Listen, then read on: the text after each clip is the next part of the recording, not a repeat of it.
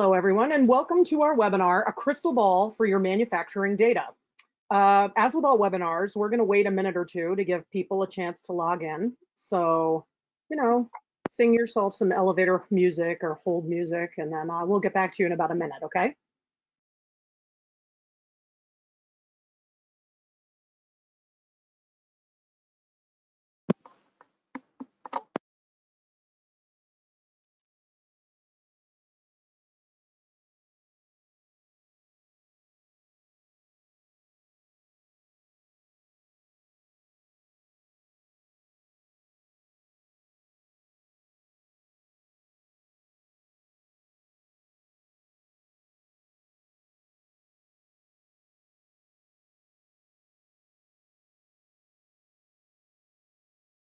Alrighty, let's get started. My name is Laura Mayhew, and I'm a member of the InfinityQS marketing team.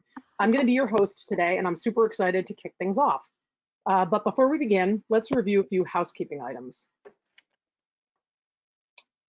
The webinar is going to last about 45 minutes and will be followed by a Q&A session. If you want to submit questions, you can use this handy question feature that you see on screen to submit anything you want to know more about.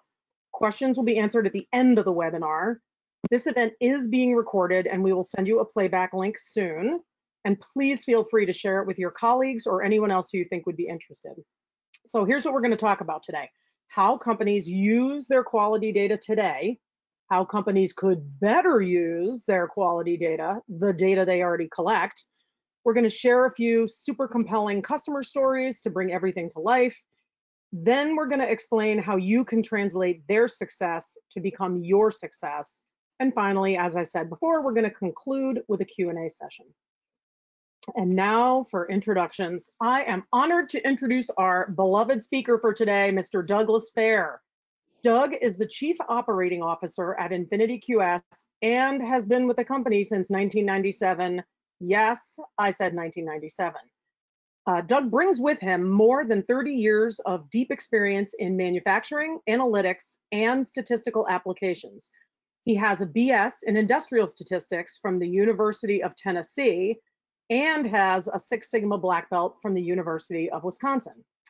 Doug serves as a senior member of the American Society for Quality, and he has co-authored 2 books, not 1, 2, on industrial statistics. And yes, they are available on Amazon.com. Just search Douglas Fair.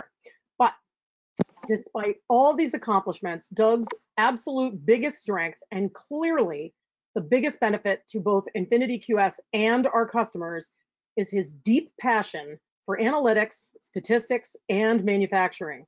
This, coupled with Doug's extensive shop floor experience, makes him the full meal deal and an invaluable contributor at InfinityQS.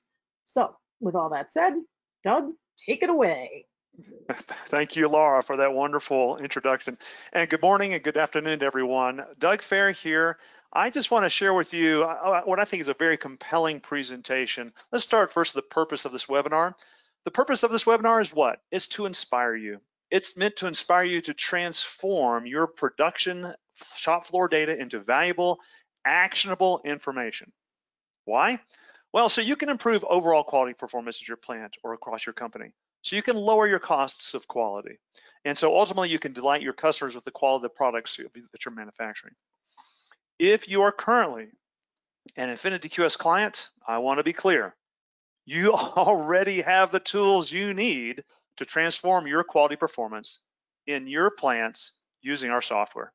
Everything I'm going to cover today is supported in your InfinityQS software. So some of you might be wondering about this analogy we're using about a crystal ball. Well, I think it's apt. I think that using InfinityQS software is just like using a crystal ball for your manufacturing data. Now let's think about that. Consider any movie that you've seen that includes someone that's reading a crystal ball. Okay, usually the scene is this. There's a bunch of people sitting around a table, and then there's this mysterious person who's reading the crystal ball. But the reading only occurs after the reader has spoken with the attendees and has carefully observed those attendees. In other words, the reader gathers data from the attendees before communicating what is seen in the crystal ball. Now let's talk a little more about that mysterious person. First, The crystal ball reader seems to have this uncanny ability to convert observable facts into information. Second, the reader sees things others cannot. Why? Well, because the crystal ball itself summarizes, and with surprisingly accurate detail, it summarizes very specific information about the attendees' present, past, and even future. In summary, the reader has this amazing ability to divine valuable facts and information simply by gazing into a crystal ball. And in that entire description, I would say that our software, we call it Enact, our software is indeed a crystal ball in all of those regards. So like the person who sits and reads a crystal ball at that table, InfinityQS software has an uncanny ability to reveal previously unknown information, right? And Enact also has the ability to learn and present to you information about your present, about your manufacturing past, and yes, even have a prediction for future performance in your manufacturing operations. Enact exposes important information about your processes that likely you have never been aware of previously. And I'm saying that, and that may sound weird to you, but I'm saying that because I have extensive experience with that with so many of our clients who've said it. Enact also allows you to learn things that will surprise you, but not only surprise you, but could also save you millions of dollars, even tens of millions of dollars, like two of the examples I'm going to share with you in just a moment. But there's something huge that stands in the way of your success. It stands in the way of every quality professional's or manager's success in this regard. It's a huge problem, and I want to discuss it briefly. What is this huge problem? What's this?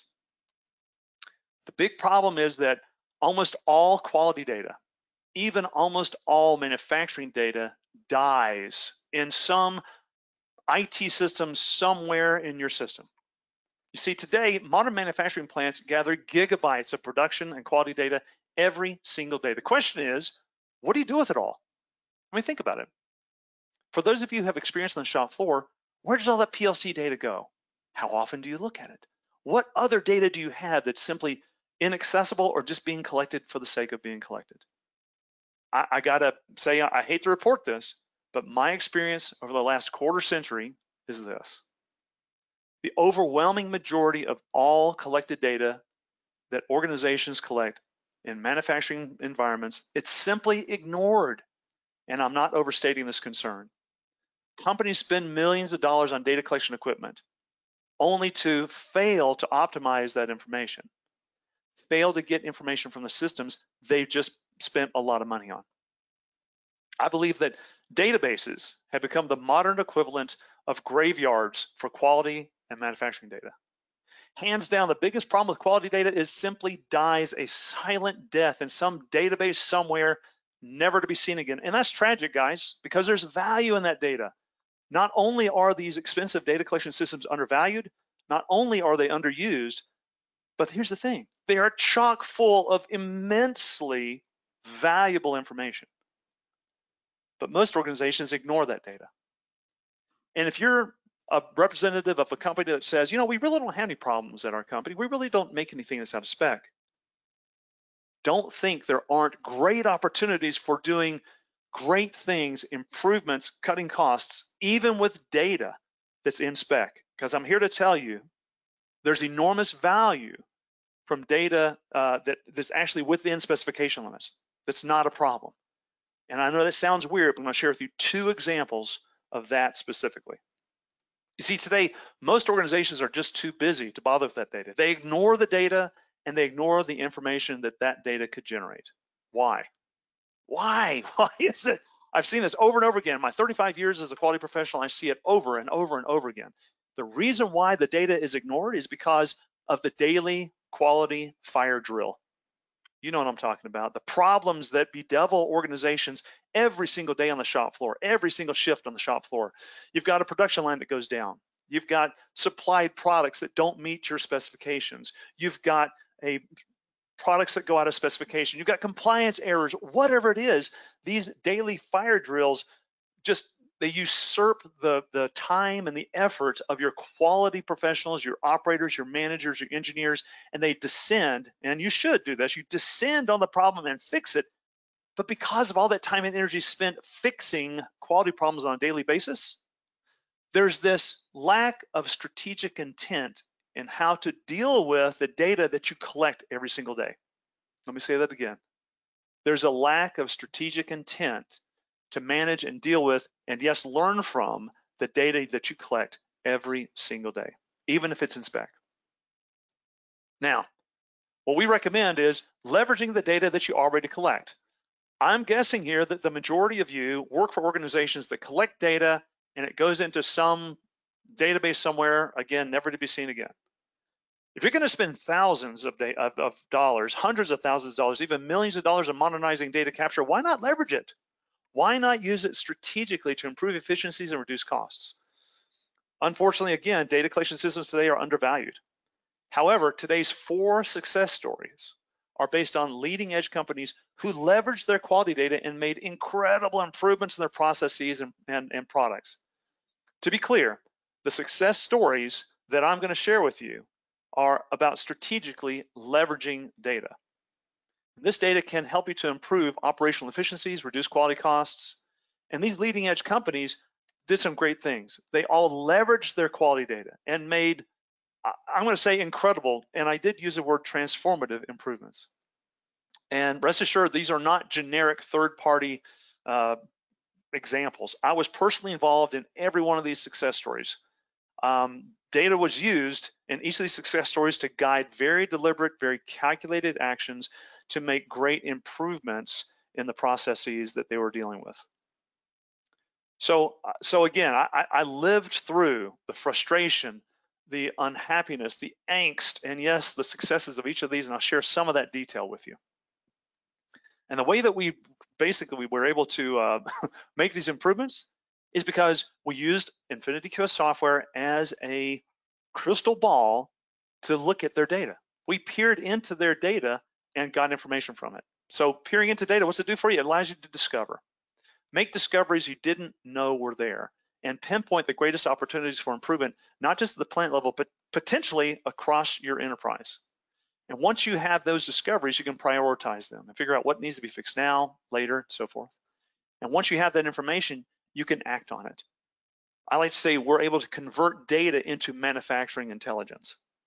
And it's unfortunate that I hear this too often. I hear that some of our clients will say, hey, we had no idea that your software could do that. In other words, they aren't necessarily leveraging the strategic capabilities of our software to make higher level transformative improvements in their manufacturing operations. The reason why is this, and you probably know this, any organization who wants to use a quality system like ours or some other, you're very excited to get it installed and working on the shop floor. And once you've done that, then what you want to do is you want to collect data. And once you've collected data, then I've seen too many companies do that. They'll celebrate and go, wahoo, we're collecting data, everyone celebrates, and they say, okay, what's next on our to-do list? I want to tell you that just collecting data, that is not the end, it is not the goal, it is simply a means to an end. The end is being able to transform your quality performance, and just collecting data will not allow you to do that. You've got to interrogate the data, you've got to use the data strategically. So these are some of the things that the people and organizations want to be able to do. For example, we look at quality engineers. They want to target shop floor fixes. They want to stop problems before they grow. They want to spot trends and act. Again, these great ideas are impeded by the fact that there's too many quality fires out there. Too many things in the moment distract and consume time for these quality engineers. Now, secondly, Six Sigma and quality teams, well, what do they want to do? Well, they want to reduce overall costs. They want to improve quality across the corporation, and they want to make large-scale improvements for their organization. But again, too many quality fires take too much time away from fixing and preventing issues. Now, plant managers, what do they want to do? They want to improve plant efficiencies, of course. They want to reduce unnecessary costs, of course. They want to increase throughput, of course, and maximize uptime. Again, the fires being fought every day, the production lines that go down, the supply issues, all those things impede the ability to make great improvements. But if you can make great improvements, if you can use your data strategically, everyone benefits. Your employees, your brand, your customers, the long-term viability of your business, and of course, your company's bottom line. So let's jump into it. Let's talk about some of those benefits, some of the ways that organizations have beneficially used this data in a very strategic manner. Our first case study has to do with an aerospace organization. Now, this company made very large products, and I'm not going to talk about the company name or who they were or anything like that. But here's the thing: nearly half of the products that they were making were out of specification, 45%. I want you to think about that for a moment. Imagine that your organization was generating, of all the products being made on the shop floor, almost half were out of spec, couldn't be sold. Imagine if that was the case. Wow, that would be a real problem. And in fact, they had a real problem. The scrap that they counted was in the tens of millions of dollars. It was a massive problem. And also there's no visibility into what was causing these problems. So, and just understand, these were very intelligent people. Aerospace engineers, quality engineers, plant managers with decades of experience. I mean, these are people that were saying, holy smokes, we're smart guys. We just don't know what's going on. We can't figure this out. We need to prevent this from happening. So we got the phone call, and I worked very closely with this organization, and we really dialed it in. But I want to give you an idea of the scale of this manufacturing plant. So everyone's ever seen tractor trailers out there on the interstate. Just take a look at this. That orange vehicle, that's the tractor. That's what pulls the trailer on the interstate. I want you to imagine a manufacturing machine that's the size of this tractor. And you'd be wrong. The milling machine that was used to cut these very detailed aerospace parts, the milling machine itself was larger than this tractor. And quite literally, it was like a tractor because, and I'm not exaggerating here, the operator of this machine literally had to climb up into a cab that had a windshield like this, and quite literally had a steering wheel. The operator literally would drive this multi-spindle milling machine across the workpiece so that the product was, that's how they made these products. They were big pieces of metal, and they cut them, and the scale here is amazing. So the operators drove the mill across the workpiece, enormous scale. The challenges were extraordinary. So what happened? Well, we gathered data. That's the first thing we focused on was, hey, let's gather data into our InfinityQS software. We helped them do that. We worked with the operators, inspectors, the engineers, the project leaders, all that stuff. And what we did is we transformed that collected data into actionable information. What do we act upon? Well, the data revealed information to these guys. It revealed the locations of where their biggest problems were on these products they were manufacturing. And it revealed root causes of those issues.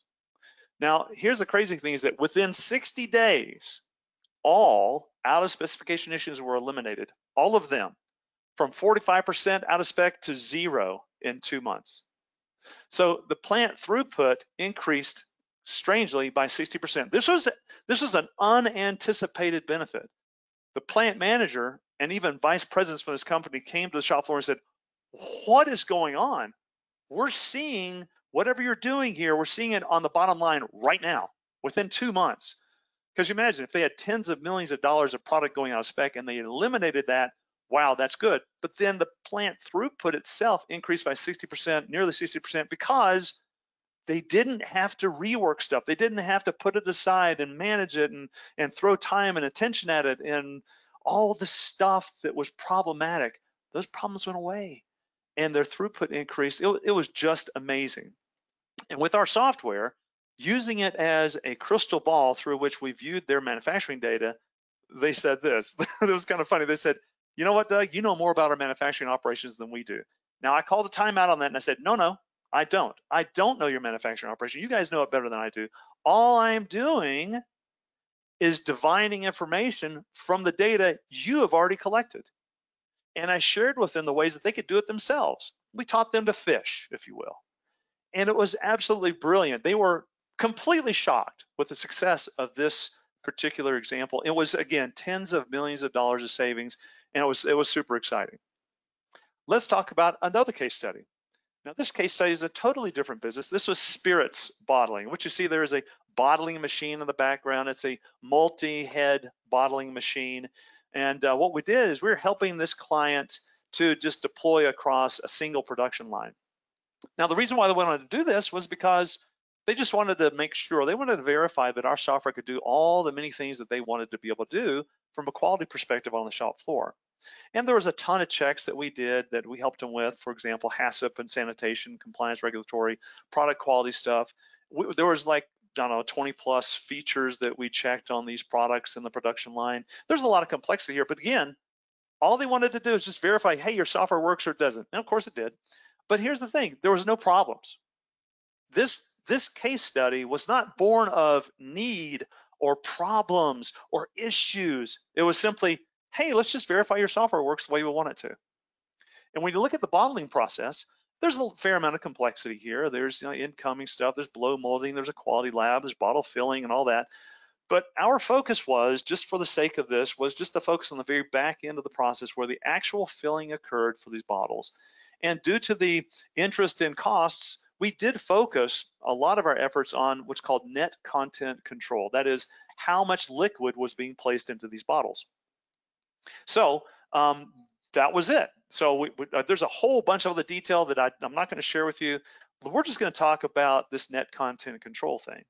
So what we did is we helped them to analyze their data, and we aggregated it. And there's a critical word I've used in this title here, and it's aggregated. What that means is that our software has the ability to roll together lots and lots of data, whether similar or dissimilar, it doesn't matter.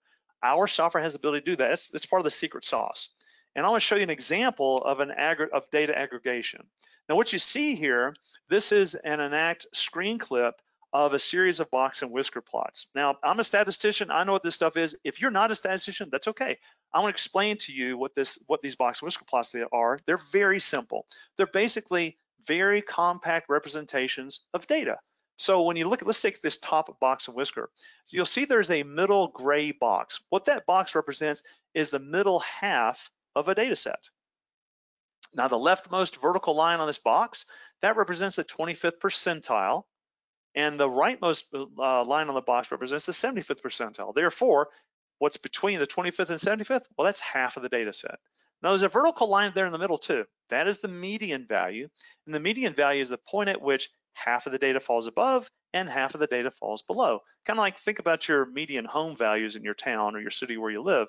The median home value is the point at which half of the homes cost more and half of the homes cost less.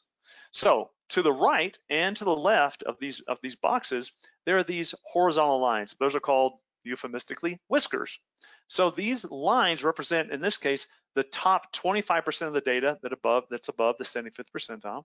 And then below the 25th percentile is the other 25% of the data that falls below there.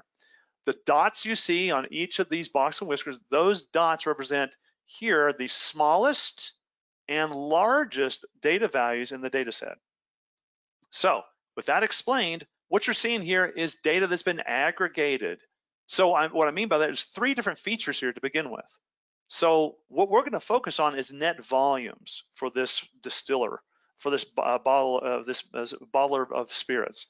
And so what we're going to do is we're going to talk about that. But watch this. There's also Brix. Now, Brix value is a measure of sugar content in a product, and it's very important you get the sugar content right. It's measured in Brix, blah, blah. It's different from net volume completely, as is torque.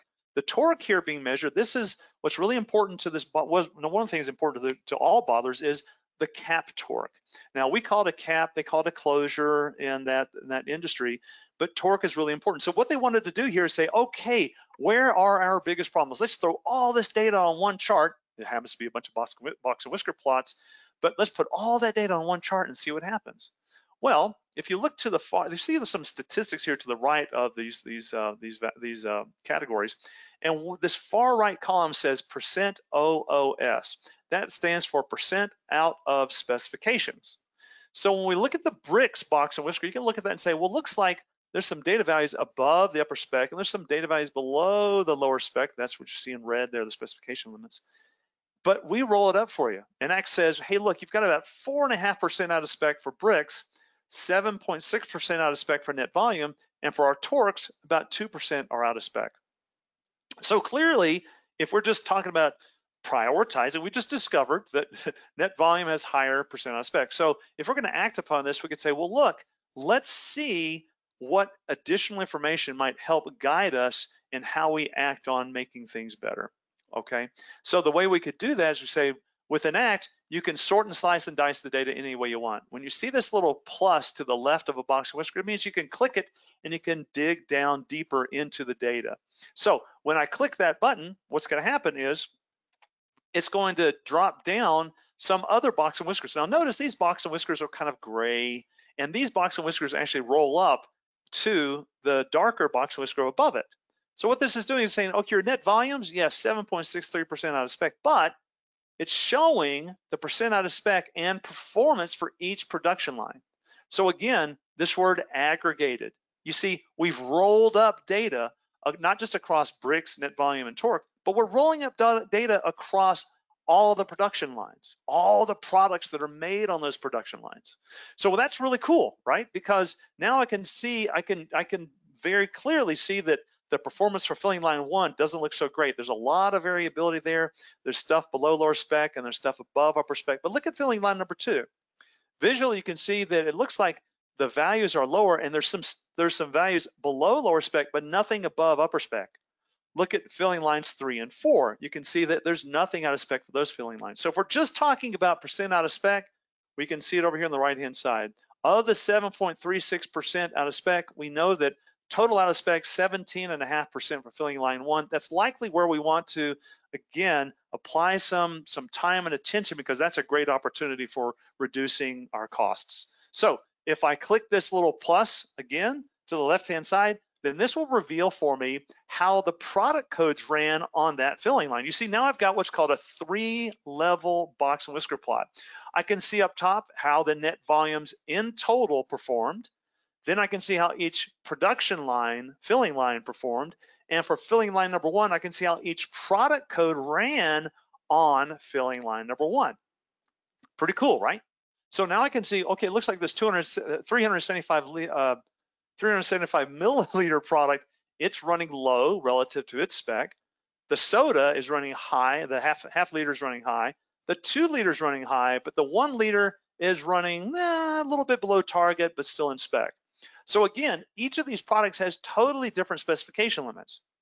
Each production line is probably running different product codes with different spec limits. The bricks, the net volume, and the torque all have different spec limits.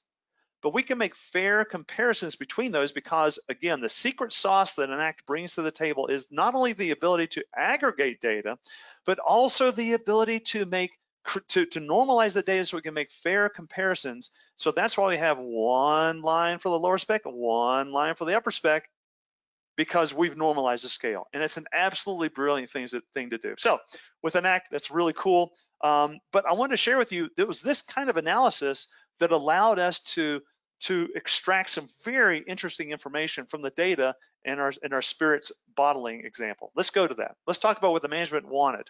They wanted results. They said, hey, if you're going to do this, you're just going to prove the product is going to be viable to be used on our production line. Hey, let's look at net content control and let's get our returns on investment there. So again, we had 1 production line we were working with. There were multiple product codes running across this production line. There was a rotary filler that had more than 30 heads on the filler. And what we did is every hour, the operator would pull 3 filled bottles off this filling line, and they would weigh them, and the software would calculate the volumetric fill based upon the bricks value and blah, blah, all this stuff. So what we're doing, we're saying basically, let's evaluate this bottle. Now, I know this is a wine bottle, it's not a spirits bottle, but what we were concerned with was saying, okay, do we have any overfilled bottles? Because this upper specification limit would say, what is the max amount of volume we could put in each bottle? What was cool about this was that over the period of several weeks, we found that no values were over that upper spec limit. In other words, nothing was unacceptably filled on the high end. Likewise, we looked at all of these volumetric fills for all those bottles over several weeks, and we found that nothing fell below that lower specification limit.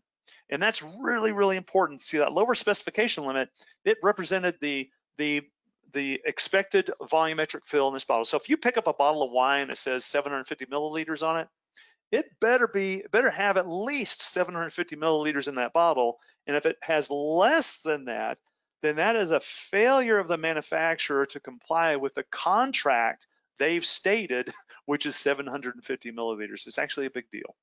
So that is a problem going below lower spec limit. Now, if we were to get another ounce or two of wine or spirits in our bottle, we'd be okay with that, but that's cost to the manufacturer. So there's this idea of don't let it go below lower spec, don't let it go above upper spec. And what we found is across these many weeks, nothing was out of spec. So that's really good, right? That's really good. But there's still information to be learned. We learned that there were massive differences between fill heads. Each fill head ran a little higher or lower or differently from the other fill heads. And remember, there's 30 of them to keep track of, and our software did that. We found also there were shift-to-shift differences that we could deal with. We also found that there were product-to-product differences. You see, the size of the bottle mattered, whether it's a 375 milliliter bottle or a 1 liter bottle or 750 milliliters, it made a difference.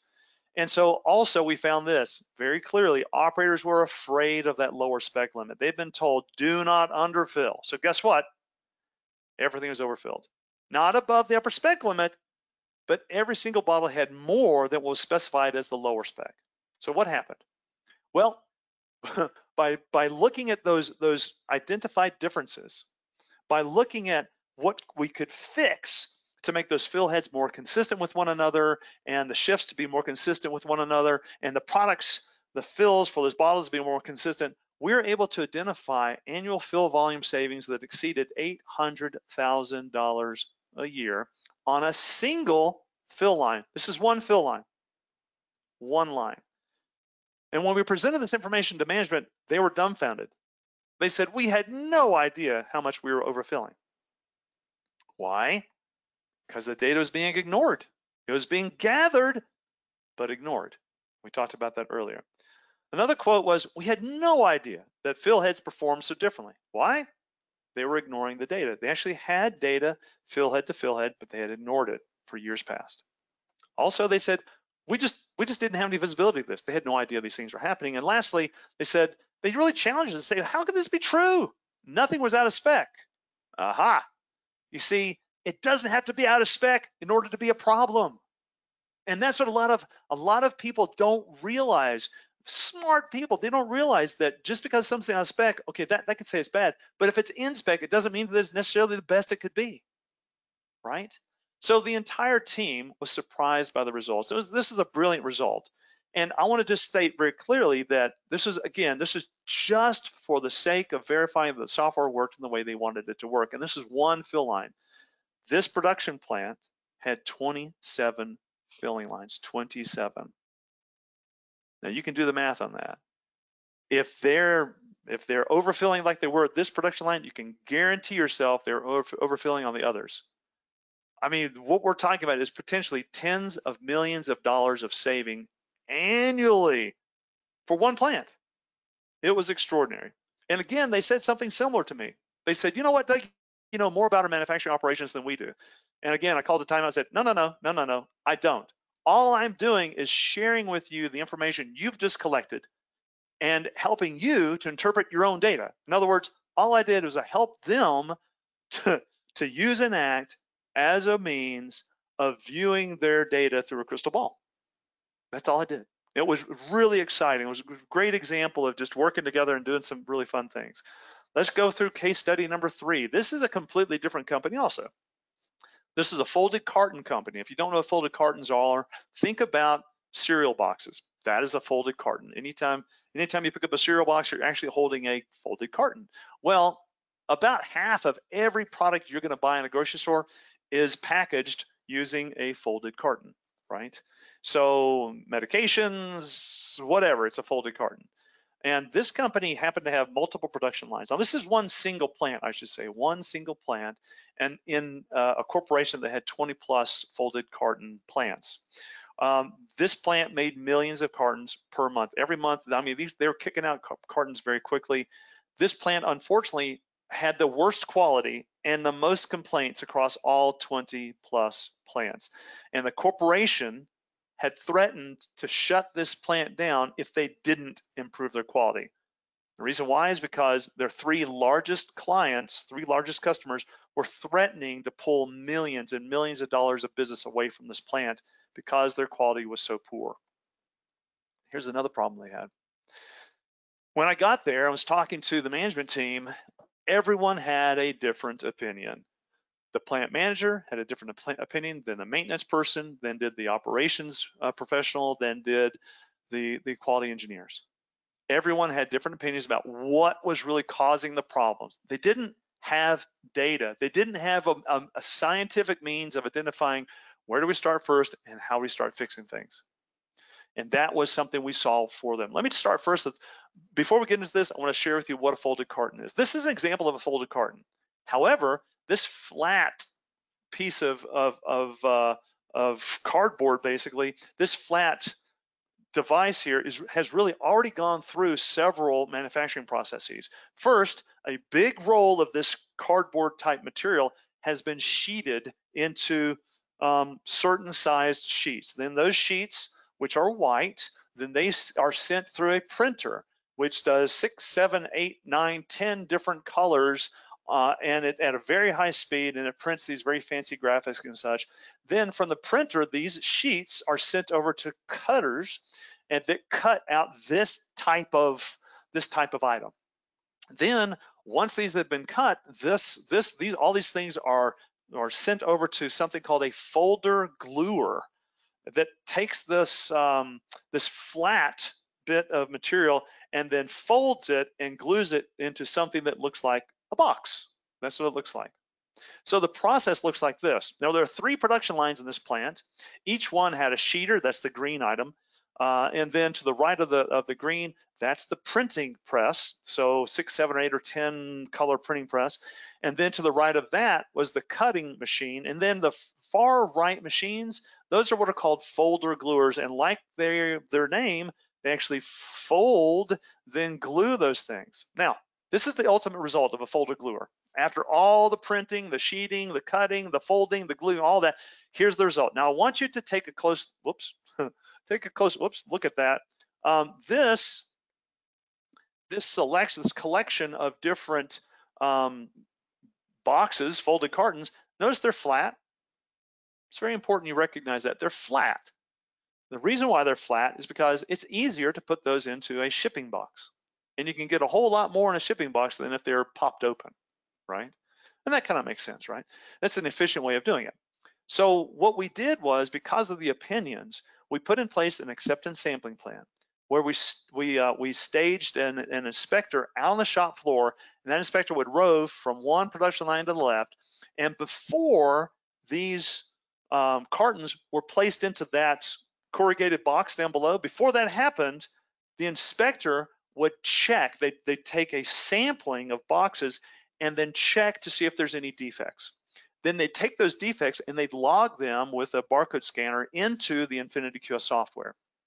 And at that point, our software took the data, rolled it all up, and it spit out a bunch of reports and charts and graphs for them. So very important, do remember that these things are flat before being placed into this box for shipment. Now, what was the result of that data? Let me just share with you a result. Now, this is an actual screen clip. Now, the numbers are different. I've changed them all, but the categories are identical to the defects that were found out on that shop floor. Now, this is the result of a week and a half or so of collecting data from the inspector.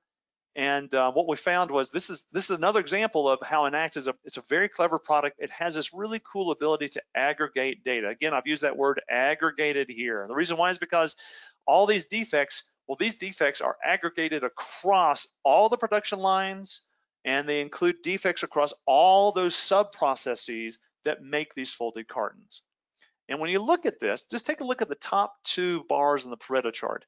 You see folded flaps as number 1 and bent damaged flaps as number 2. Those are the most frequent defects, and they account for nearly half of all defects that were encountered here. And the questions that people started to ask now were, okay, now that we have, instead of opinion, now that we have data and information, what are the sources of these defects? Which products did they occur on? And which production lines are responsible for generating these defects? And those are great questions. But let's first take a closer look at folded and bent flaps. So you see here this same sort of flat product before it went to the folded gluer. All the things in red, those are flaps. So the questions, we started asking questions, and everyone was sitting on the table going, well, why are the flaps folded? How could they be bent?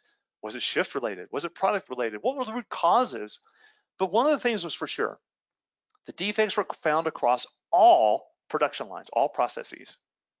And so the question was, well, which production line? Let's start there. Which production line is generating the most defects? So great, we did that, and here's an example of what we did. This is another example of an aggregated Pareto chart. We call this a multi-level Pareto chart, though. And what we mean by that is that this is the exact same data from the Pareto chart you just saw. However, the data has been sorted by production line. And so when you look at this, it looks a little different, but it's actually the same data. And what we found was that line 3 generated the most defects. Let's take a look within that red box. You notice there's a dark Pareto bar. That shows the total number of defects from line number 3. But the lighter colored blue bars indicate to you what the defects were and their frequency.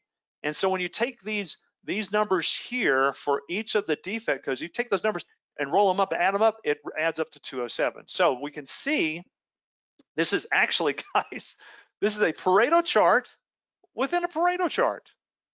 See, this is line 3. Well, this is line 1. This is line 2. This is a Pareto chart within a Pareto chart. It's a very clever chart.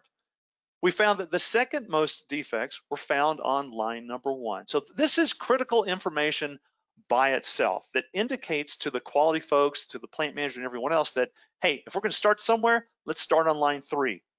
And let's not forget that for line 3, the most frequent issue was folded flaps. Look at line number 1 though. The most prevalent defect was bent or damaged flaps. Look at line 2. Most frequent one was bent, damaged flaps. So bent, damaged flaps, they're similar between lines 1 and 2, but folded flaps were unique to line 3. So each production line was generating a little bit different types of defects. They're related, but different. So that was very, very interesting. Ultimately, what we're able to do is use the software to identify the source and type and magnitude of those defects. That's how we're able to expose this information. So the defects by line were similar, but watch this. If you notice, there's a defect called carton will not open. And you'll see here that that is the second bar, not just for line 3, not just line 1, but for all production lines. Carton will not open is a defect that was the second most prevalent defect on every single production line. So that's curious. Remember though, that those defects, remember that those cartons, however, sorry, I meant to say cartons, those cartons were folded flat before being placed into the shipping boxes. You see, the operators were trying to do their very best on the folder gluers, and they may have been applying a little too much glue, trying to make the boxes nice and strong for their clients, but instead a little too much glue, and when those boxes get folded down, the glue is getting squished out, and it was gluing the boxes to themselves from the inside. And so what happened was the cartons would not open because they're glued on the inside. That was a problem because those defects were caught by the customer. You see, they couldn't see those defects. When the operators originally, when the operators just putting his stuff in boxes, they would just pick up a bunch of folded cartons that are flat and shove them in the boxes so it could get shipped out. They never were able to see the boxes wouldn't open because they never tried to open them before placing them into the box. That was a problem. And unfortunately, again, these are massive problems. If a carton will not open, it'll shut down a production line of their customers. Remember, this plant only made the folded cartons. When they'd ship these folded cartons off to their customers, well, the customers were the ones that put the cereal in boxes or the medical product into the box that they just made, the folded carton they just made. Well, if that folded carton, when it gets to the manufacturer, when it gets to them and they can't open the carton, they can't put their product into it, That's a problem. It would literally shut down their production lines. So their customers' lines, this folded carton plant's customers, their lines were being shut down because cartons wouldn't open because they're glued together from the inside. And when they did that, it would cause between a 4 and 6 hour delay because it would jam up their production lines. They were really ticked off about it. And so it was a big, big problem. But here we are. We've just exposed all of this great information. And basically the primary source of the biggest defects were folded bent flaps and cartons won't open. And both of those critical defects were found on the folder gluers. Now the magnitude of the defects were different from one machine to the next, but basically they descended upon these folder gluers, they fixed them, and they also had to fix the printers. They also had to fix the cutting machines. They had to fix the sheeters. There are other issues here, but the biggest bars in the Pareto chart had to do with the folder gluers. So what happened? Well, they gathered the data and they extracted meaningful information from that, and the information allowed them to completely eliminate their opinion-based decisions, which was really good because it scientifically told them where to go to fix things. Also, their customer complaints, which averaged 100 per month, and I saw the data on this, their customer complaints were completely eliminated within just a month. If they went from 100 a month to 0, and they did that, they fixed the customer complaints within 30 days. And they achieved 6 Sigma quality levels on all of their primary characteristics, reduced their overall defect levels by 83% in 3 months, and then achieved the lowest parts per million defect rate across all 20 plus plants. They literally transitioned that plant's quality from the lowest to the highest throughout the entire corporation in less than 3 months. Similarly to the other examples, these people said, you know, Doug, you know more about our manufacturing operations than we do. And I said, no, I don't. All I'm doing is using our software as a crystal ball through which we view your data. So I've got a bonus example here. This is another food company, and this company had no product problems. Everything was in spec. They just wanted to do a gap analysis. You see, this company had been using our software for more than a year, and they phoned us up and said, hey, we'd like to have someone come out who can kind of assess what we have done and give us some suggestions for improvement and how we might fix things and how we might better benefit and get greater value from your software. So I went out, I spent a day and a half there, and we peered into their data using our software as a crystal ball. And because of cost concerns that they had, we focused on net weights. I mean, that's the cost of a product. When you put it in the package, it's the food itself. That's what costs. And so what we did is we just looked at their top 14 product codes. We focused just on 14. Now, this plant made 150 different products, but we only focused on the top 14. So we gathered up some statistics, which were in our software. We gathered up some specification limits, which were in our software.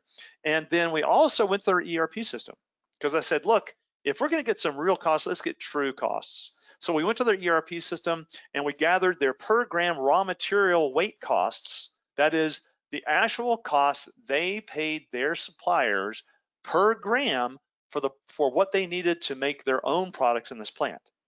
And then we created some what-if scenarios based on the information that I was able to look at. We said, well, what if we could reduce variability in this plant across the board, and what if we could actually reduce those fill weights? And the reason why I asked those questions is because I saw charts like this. Now, this is an example of an individual X control chart. If you're familiar with control charts, then you'll notice that the blue horizontal lines are control limits. The middle blue line is an average line. So we can compare the dots on the chart, the plot points, to the average and to the control limits.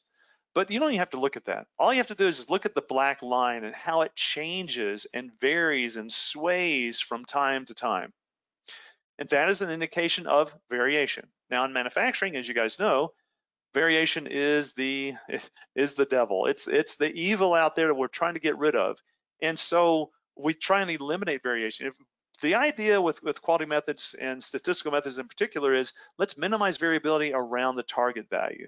So then that means we can make things more consistently. Here we see variation. Here's another example. And by the way, these are real charts. These are real screen grabs from their data. Now notice I've I've stripped out all the identifying information. All we're talking about is net weights here, and that's all you really need to know, because you can see here there's just a ton of variation. This is an example of one product being made across several days.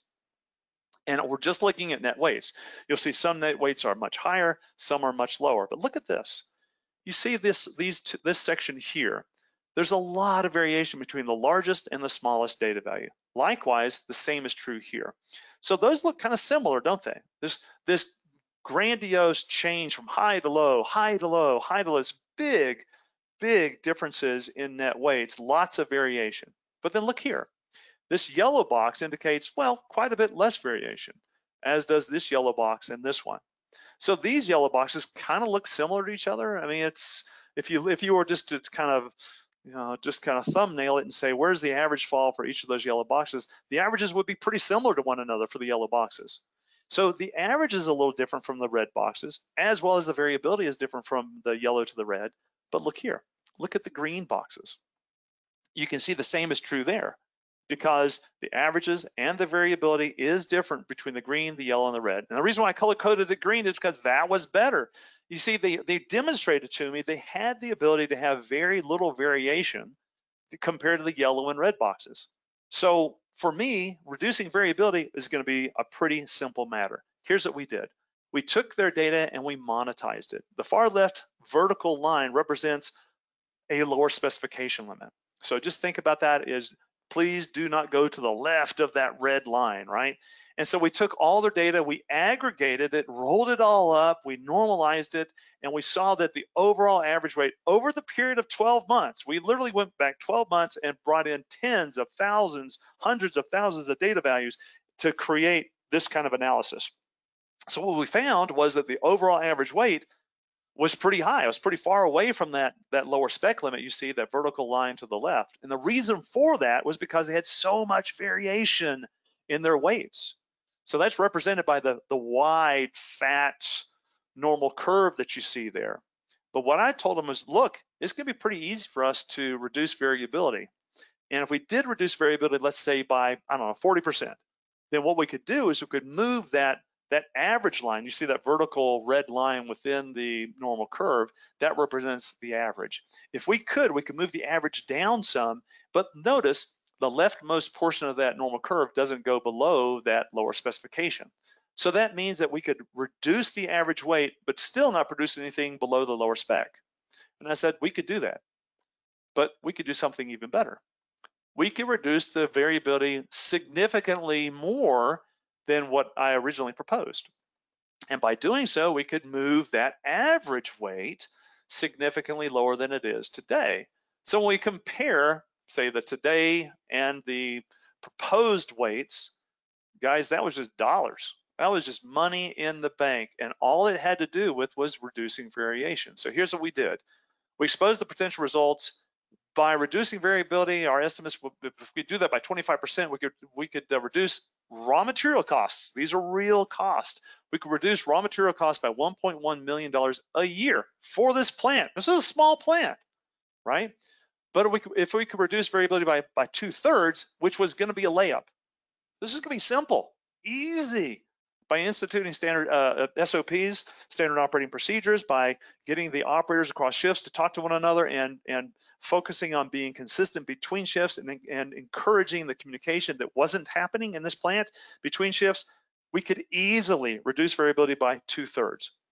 And then, again, that was our key. Let's just reduce variation. We really didn't do much more than put in place SOPs, communications protocols, and oversight to make sure this continued to happen. But by reducing variation, the overall weights could be lowered significantly without product falling below the label stated weights.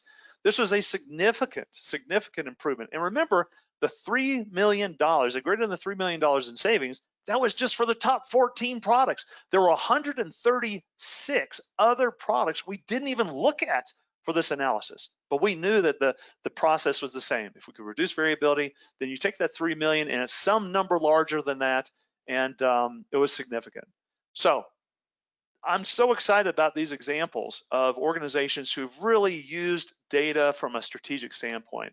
And there are some common themes. I'm going to start summarizing here. But in all four cases, one, either the company had a big problem and they wanted to address that big problem and they were focused on fixing that big problem, or they're just collecting data, or they're just trying to make sure that the software worked the way they wanted it to. But if you're just collecting data, you're not going to see the information that you can see. And by doing so, you can generate huge savings and improvements by looking at data that's in spec. I hope many of you are going, oh boy, this is interesting. I hope you find this interesting. I hope you're thinking to yourself, hey, we've got a lot of data that's in spec. We don't really have a lot of big problems. But if you look at that in spec data, you're going to find, like 2 of these 4 examples, massive opportunities for improvement. These huge savings were generated also by data that had been ignored, simply not looked at. You know, that spirits bottling company, they just didn't know. They were blind to the data because they didn't really take the time to strategically analyze it. Also, these companies, they regularly reviewed data. They acted on the data and the information from that data. Now, your regular review might be once a quarter, might be once a month, might be once a week. Or in the case of the folded carton company, they literally had a management meeting every morning, 6 a.m. for an hour to review the previous day's data so they could act upon it that day. Now, it doesn't have to be daily, but if you'll regularly review, you'll be able to use this data in a transformative way, in a strategic way to make things better. Regularly analyzing data they were already collecting, it did indeed generate transformative improvements. So these companies, another common theme is they used InfinityQS software as a crystal ball for their manufacturing data. So my recommendation to you, please stop letting your valuable data die a sad death in some database somewhere. Instead, use our software as a crystal ball for your data. That's what I think you'll find will be massively beneficial to your organization. And I've got something for you. I want to share something that's significant, it's very different, and could be incredibly beneficial for you guys. Next month, we are offering a free Enact subscription to anyone who wants it. That is, these are perpetual licenses. We are offering a free subscription that includes 2 Enact licenses. That is, if you want to use 2 licenses of Enact in perpetuity, you can. These are perpetual licenses. No credit card required, no payment whatsoever. Of course, I have to say this, we're not a nonprofit organization, and we never want to be one. But once you have confirmed that Enact meets your needs, as you enjoy the value that Enact can provide to you, and as you expand your use of Enact through the use of these 2 licenses, you'll want to expand your license consumption. And at that point, yeah, we'll go ahead and bill you. But until then, you can prove to yourself that Enact can make great improvements for your manufacturing environment, because you can use it as your own crystal ball for your manufacturing data. Watch your inbox. Wow, Doug, thank you for such a spirited and informative presentation. I hope that everybody's enjoyed themselves. Let's see what questions you sparked, Doug. Let's see, here's one. Why couldn't these companies be successful using other technologies? Well, you know what, they could. I think that other technologies out there could be helpful in allowing organizations to do better, to make great improvements. I do think that's the case, and I will go back to what I've said before. There's much of the quality data I've seen out there, much of the manufacturing data that I've viewed out there, it's ignored. So just simply stopping the ignoring of data, if you just stopped that and actually looked at the data, I think you're right. That's a great question. I think that you could actually make some inroads and improvements.